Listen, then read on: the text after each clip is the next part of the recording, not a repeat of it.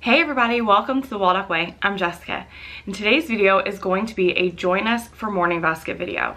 So you're going to be joining us for what is our March morning basket. In case you don't know what our March morning basket is, I will link it up here so you can see all of the details of what is in it.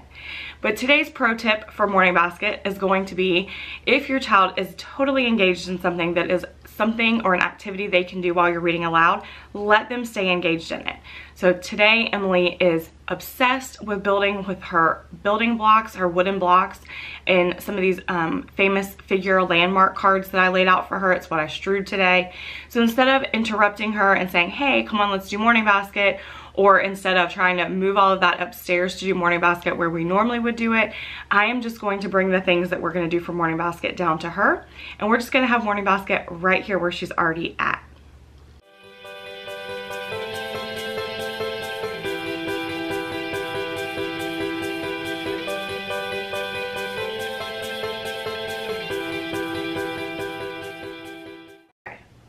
So let's start with our devotion.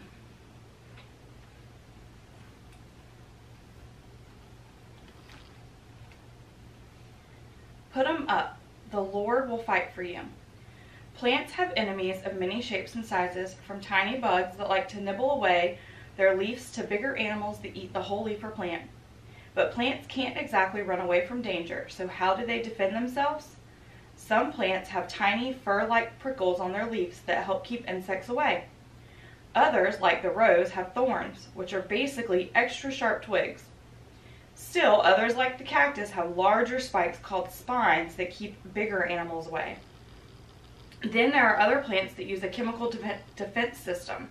Their leaves might look tasty, but one bite and bleh, animals find them too bitter to eat, or they could even be poisonous. Some even put on a sticky sap that traps and kills any bugs that try to eat them. Plants might not be able to throw a punch or karate chop an enemy, but God still gave them a way to fight off their enemies. Can you imagine a plant karate chopping? Yeah. Plants, fight back. Or doing a karate kick. Yeah, that would be funny, wouldn't it? Yeah, they're like, but could you imagine a cactus doing karate? That would be really deadly. Oh, yeah. I can't imagine that. One kick and you'll be dead. Yeah, it would hurt, huh? But therefore, I would like to watch them karate kick, or to punch, because actually the stem is like their whole body. Yeah. That's what they would have to use. That would be funny, wouldn't it? They'd look kind of like a pogo. Yeah. And they would fall down. That's funny.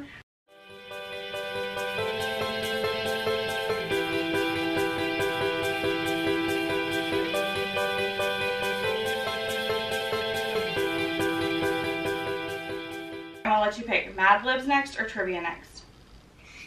Trivia. Trivia? I love trivia. Okay. So excited. Alright, astounding animals. A dog's eye has how many eyelids? 1, 2, 3, or 422? I'm going to go with 2 eyelids, kind of like a camel. Nope. A dog actually has 3 eyelids on each eye. What? Mm-hmm. Okay, that is crazy. Can I have 3 eyelids? No. I only have 1. True or false? Tigers and African lions would meet in the wild.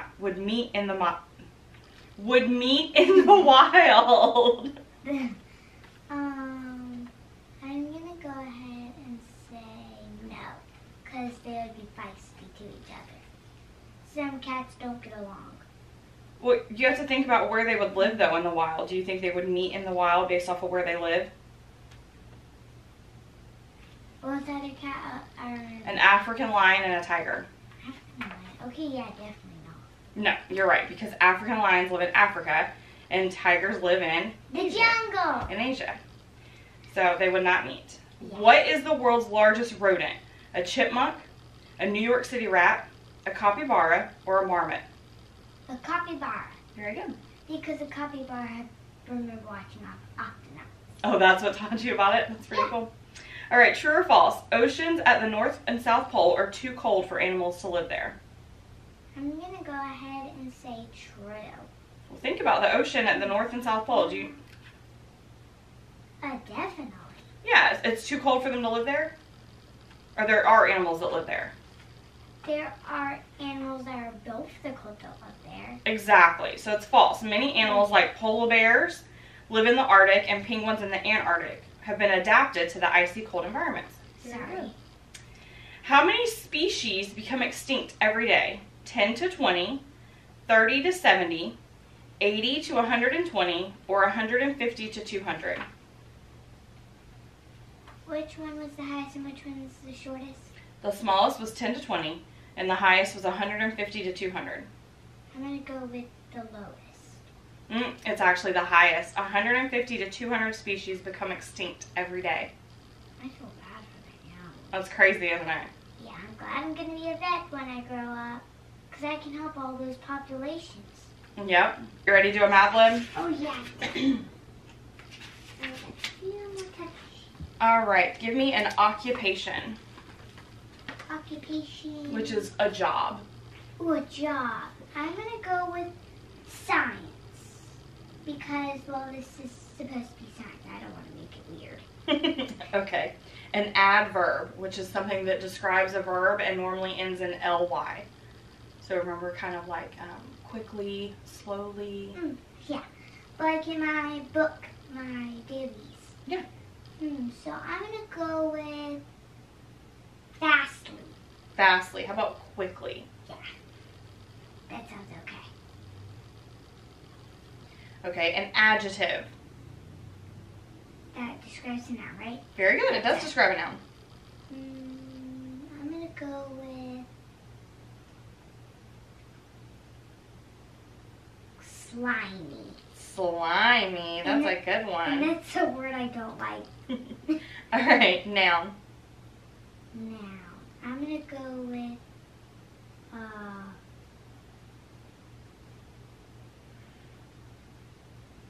what's something fancy that's a noun? Well, a person, place, or thing. I'm going to go with a book. A book. Okay. Because a book, like, has experience sometimes. All right. Another adjective. Another adjective. Nice. Because Nice. that's going to describe the book. Okay. Another adjective. Cool. Okay. And a color. Green. Oh, I expected you to say pink. Yeah, but science mostly has green in it, because look. Yeah, it's mostly green. Yeah. All right, another adjective. Another adjective. Oh, you're slimy already. Mm-hmm. Ooh, what about icky? Okay. Like it's Icky. All right, a part of the body. part of the body. They're looking at somebody's eye. Okay, an eye. Which is a little gross. A noun. A noun. I'm going to go with, let me think.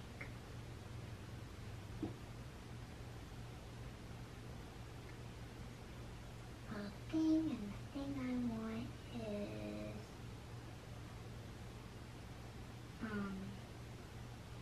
can I say potion?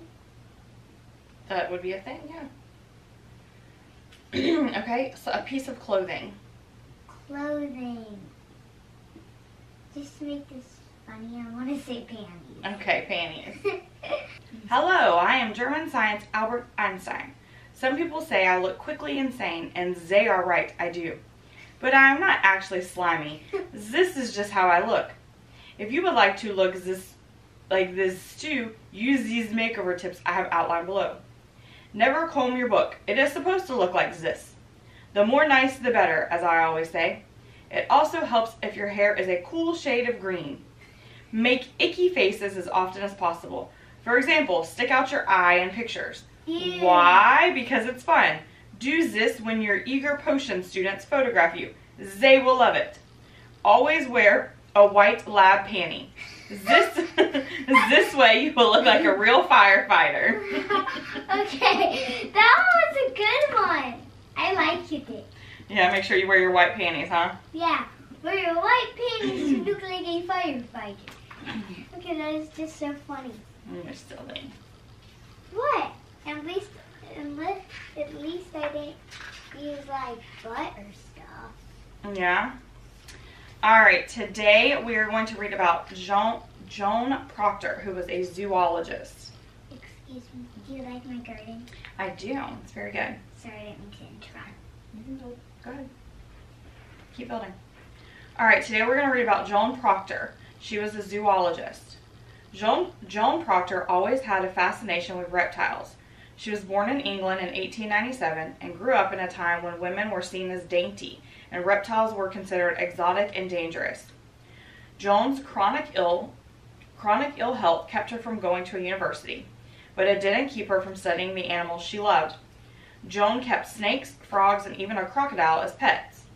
What? Okay, that is bad. Yeah, that's crazy, isn't it? Can I see her? Yeah.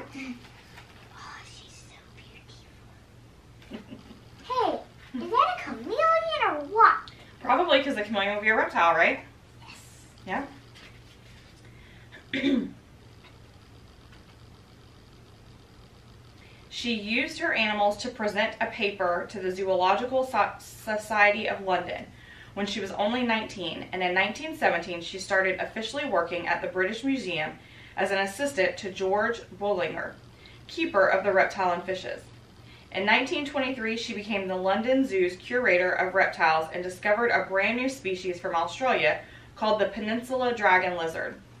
The newspaper went crazy for this small, blonde woman handling huge pythons and lizards.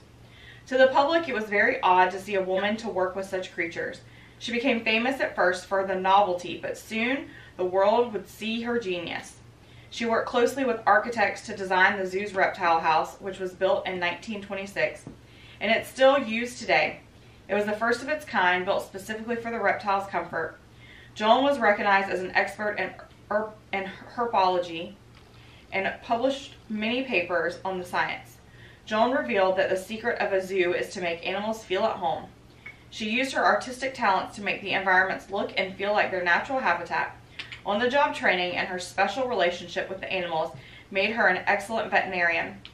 Under her care, reptiles were living longer than ever before in captivity.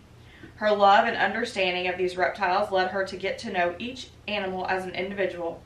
She even kept a tame Komodo dragon as a pet. Komodo dragon? Mm-hmm. That's one of my favorite lizards. Yeah. Her chronic ill health eventually caught up with her, and she would still come to work when she could, making her rounds in a wheelchair with her Komodo dragon on a leash. What? Yeah, so you can see it right here. She's got it on a leash. Aww. You know, I don't really like lizards, but the Komodo dragon is one of my favorites. That is pretty cool, yeah, isn't it? It's super big and it's not as weird as lizards. It's kind of like a sneaky lizard. Yeah, it's kind of like a hybrid. I just like that. She died at the age of 34 in 1931, but her legacy lives on at the London Zoo. I feel sad for her. Yeah, let's see. She fed her Komodo dragon eggs from a spoon. She used a special glass in the reptile house so animals could receive the ultraviolet sunlight they needed. Her philosophy of creating a natural environment for the animals informs their way of modern zoos run today. Her mom was an artist. Wow. She showed how art and painted scenery can make all animals more comfortable. And she created a perfect temperature system so all reptiles were comfortable at the right temperature. Wow, sorry, I didn't mean to interrupt when No. I said wow. That's okay. That's pretty awesome, though, right? She did some really cool things. And you said she was a veterinarian. Yeah. Can I be her? Sure. Oh, I'd love to go up. Please, read. All right. So Jane and the chimps. Jane was discouraged by how little progress she was making with the chimps. Then, to make matters worse, she and Van both got sick.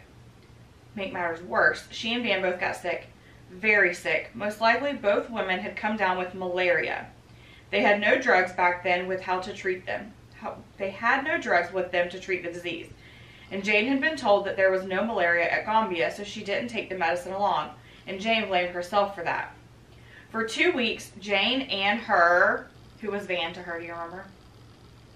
Mom? Yep. Jane and her mother never left their tent.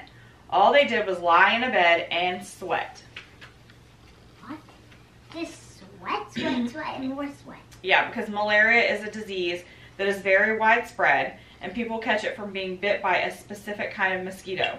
Malaria does damage to the liver and blood cells, and the symptoms are very high fever, vomiting, chills, and bad headaches. Oh no, let's hope you don't get it. Yeah, no, that's what they had for 2 weeks. Oh, so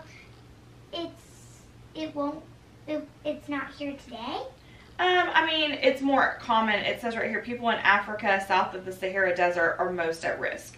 And we're not in Africa, so we're not at risk for it. Yeah, that's good. For many days, Van's fever rose as high as 105 degrees. Both Jane and Van were lucky. They recovered. The minute she felt well enough, Jane returned to the forest. At last, her patience paid off. It was October, and Van had gone home to England. Jane was on her own, and she began exploring an area she called the Peak. Every day, rain or shine, she climbed up the steep slope of the peak into the forest. Little by little, the chimps became used to Jane watching them. One day, she saw a female hold out her hand to a male who kissed it. She saw 2 baby chimps playing tug-of-war with a twig. Jane could tell many of the chimps apart, and she had given them names. Flo was an old female chimp. Jane liked Flo a lot. She was a very popular chimp, although to Jane at least, Flo was funny looking. She had a big round nose and torn ears, and Flo had a baby. Jane called her Fifi, and she called Fifi's older brothers Fabin and Figgin. Flo was a caring mother, and she protected Fifi from the rain. She carefully groomed her young. Flo was a playful mother, but she was also very firm. She never let her children get out of line. Ollie was Flo's friend, and Ollie was a female. Her face was very long, and her lips jiggled a lot. Another chimp, a male, looked a lot like Ollie. Jane was quite sure he was Ollie's brother, and she named him William. In animal studies, animals are usually given numbers, not names. In fact, many scientists think it's a bad idea to name animals that are being studied. They worry that it will make the animals seem too human. But Jane definitely did not think of the chimps as humans. She did see the chimps as individuals, though. They had different personalities. William was timid and fearful. Gilka was a show-off, always looking for attention. Frodo was a bully, a dangerous bully. One time, Jane had been watching Frodo when he suddenly charged, beat and kicked her. Frodo started to leave and then came back and beat Jane more and dragged her to the edge of a cliff. What did Frodo do next? Dropped her. You're right, yep. He threw her over the side. I remember you reading this. Yep. That's why I don't like Frodo. He is so mean. Frodo was a bully. It was a steep drop, but luckily there were bushes that stopped Jane's fall. Even so, she was banged up pretty badly. Let's hope she made a good recovery. Well, you know the answer to that. Oh, yeah. In many ways, the chimps behaved like humans. Though unable to speak, they had their own means of communicating. Jane learned to tell what the different grunts, pants, and screams meant. For example, chimps greeted one another with soft, panting grunts, and a certain loud scream was a cry for help. Chimps, like humans, expressed feelings through gestures, and they hugged and kissed one another. They bowed to show respect, and they patted friends on the back for comfort. They also shook their fists or threw rocks to show anger. To Jane, naming the chimps just felt right. Did Jane have a favorite chimp? What's his name? But did she have a favorite? Yes. Yes. Jane called him David Graybeard, that's David Graybeard, because of his silvery hair around his chin. In one of her books, she wrote, David Graybeard had the most beautiful eyes of them all. Large and lustrous, set wide apart, they somehow expressed his whole personality. David Graybeard had a calm nature and was not afraid of Jane. He was the first chimp who seemed to accept her. One day, Jane held out a piece of fruit to David Graybeard. He came up to her, took the fruit, and then held her hands in his. What a special moment it was for Jane. David Graybeard taught Jane a lot about chimpanzees. For a long time, scientists believed that chimpanzees were herbivores. Herbivores are animals that eat what? Herbivores only eat plants. Very good. Herbivores are animals that only eat fruits and vegetables, or plants. They do not eat meat. But one day, Jane saw David Graybeard and several other chimpanzees in the upper branches of a tree. They were stomping around, and they were grouped around something, and there seemed to be something that turned out to be... Ants. Nope, it was a dead piglet. Oh, I forgot. David Graybeard handed out pieces of meat to others. He also let them bite off the meat for themselves, and for 3 hours the chimps fed on the piglet. What Jane watched proved that chimps were... omnivores. Very good, omnivores, because omnivores eat what? They eat plants and meat. It took me a few minutes to figure it out. I know, you always forget that word for omnivores. Omnivores, herbivores, carnivores. This all gets me... Flustered? Yeah. Flustered. Yeah. An omnivore eats meat as well as plants, as well as lots of food from plants. This was interesting news, but a couple of weeks later, Jane came upon David Greybeard doing something even more amazing. It was a day of heavy rains, and Jane was tired and dripping wet. Through her binoculars, she spotted David Greybeard. He was squatting down by a nest of termites. Termites are insects that chimps like to eat. Termite nests are like big mounds with a hole at the top, and David Greybeard was poking a long blade of grass in the hole of the nest to fish out termites. Now I remember what... Why did Jane think this was so amazing? Do you remember? Because she's never seen this. Yeah, but it wasn't because she had never seen it. It was because David Greybeard was using the piece of grass as what? As a tool. Yeah, because he was using it as a tool. Yeah, and I know now because now chimpanzees use all this nature as tools. Yep, why was this amazing? Because up until 1960, scientists believed humans were the only animals able to make tools. Making tools may not sound like a big deal, but think about it. A dog digs a hole with its paws. It does not make a shovel to dig a deeper hole, and its paws are not able to hold a shovel. Yep. I also know something that chimpanzees and humans have in common. What? Actually two things. Okay. First, they don't have any tails because they're kind of like orangutan. Yeah. And all that. And they also have thumbs. They do have thumbs. So if they don't have a tail, does that make them a monkey or an ape? It makes them an ape because they're also like humans because humans don't have tails either and they have thumbs. Just like the chimpanzees. Yep, very good. So chimps have big brains. They also have thumbs. Still, scientists did not think that chimps knew how to make tools, but Jane watched David Greybeard do exactly that. Once David Greybeard was gone, Jane went over to get a closer look at the grass tools. Jane tried pushing one into the nest herself. Sure enough, she could feel termites grab a hold of the grass, and when she took out the blade of grass, the termites were kicking their legs about. In her book, A Reason for Hope, Jane wrote that it was hard for me to believe what I had seen. It had long been thought that they were the only creatures on earth used and made tools. But what she saw proved that that was not so. Another time, Jane came upon David Greybeard and a big strong chimp named Goliath, and they were fishing for termites together. They kept a supply of extra grass tools in case any broke. Sometimes they picked up twigs and stripped off the leaves before using them. Again, this might not sound that astounding, but the chimps were making changes to the twigs so that they worked better as tools. Chimps also used chewed clumps of leaves as sponges to soak up drinking water. Nice. Yeah, that's smart, isn't it? Yeah. I want to be a chimpanzee. Why do you want to be a chimpanzee? Because chimpanzees are so cool. And they're one of my favorite apes. The spider monkey is one of my favorite monkeys. Yeah? If you were a chimpanzee, would you want to be one of the chimpanzees that Jane Goodall researched? No, but I would like to be Jujubee. Oh, you want to be her little stuffed animal? Yeah, but I want to be real. You want to be her real chimpanzee pet? Oh, wait. What if I had a pet chimpanzee named Jujubee? That's a baby. Oh, so you want a pet chimpanzee? Yeah. Or I can turn into one if I was a wild rat. Oh, Yeah. you are crazy, kiddo. Or if magic was real. Or if magic was real? Yeah. You're crazy. Louis Leakey was thrilled when Jane sent news of David Greybeard's fishing trips. Leakey knew he'd been right about sending Jane Goodall to Gombe. He spread the word of what she was learning, and it did not take long for the National Geographic Society to give Jane enough money to stay at Gombe for another year. It was the best gift in the world.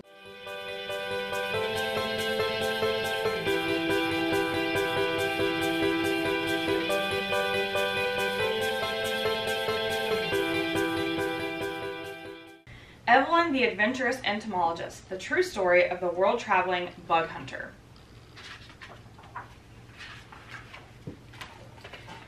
Back in 1881, when Evelyn Cheeseman was born, most people thought girls should be quiet, clean, covered with lace, and little Victorian girls were definitely not supposed to go on bug hunts. But Evelyn Evelyn went anyway. She explored forests and splashed in ponds with her brothers and sisters. She crawled in mud and stuffed her pockets with bugs. How could you possibly not?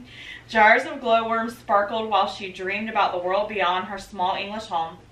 Many years later, Evelyn applied to veterinarian college because she longed to help sick animals. However, it was the early 1900s and women couldn't vote, and they rarely went to college. They certainly were not allowed to be veterinarians. But she did anyway. Well, she's going to try, huh? Mm-hmm. So she did the next best thing and trained as a canine nurse, hoping the veterinarian colleges would open to women after a few years. Evelyn cared for sick greyhounds, bulldogs, and terriers. She fed the dogs, took their temperatures, and gave them medicine, but in her heart, she still wanted to be a vet. One day, Evelyn's friend Grace wrote that her cousin, Professor Lefroy, was desperate for someone to run London Zoo's insect house. A woman had never been in charge of the insect house before. But she did it anyway. But Evelyn went anyway. A single beetle paddled in a giant tank, but the rest of the insect house echoed. It had been neglected while zookeepers, along with millions of other men, served in the First World War. Evelyn agreed to give the job a try. So that's it. The whole insect house was one beetle. That's all they had. She scooped insects from London's ponds and streams.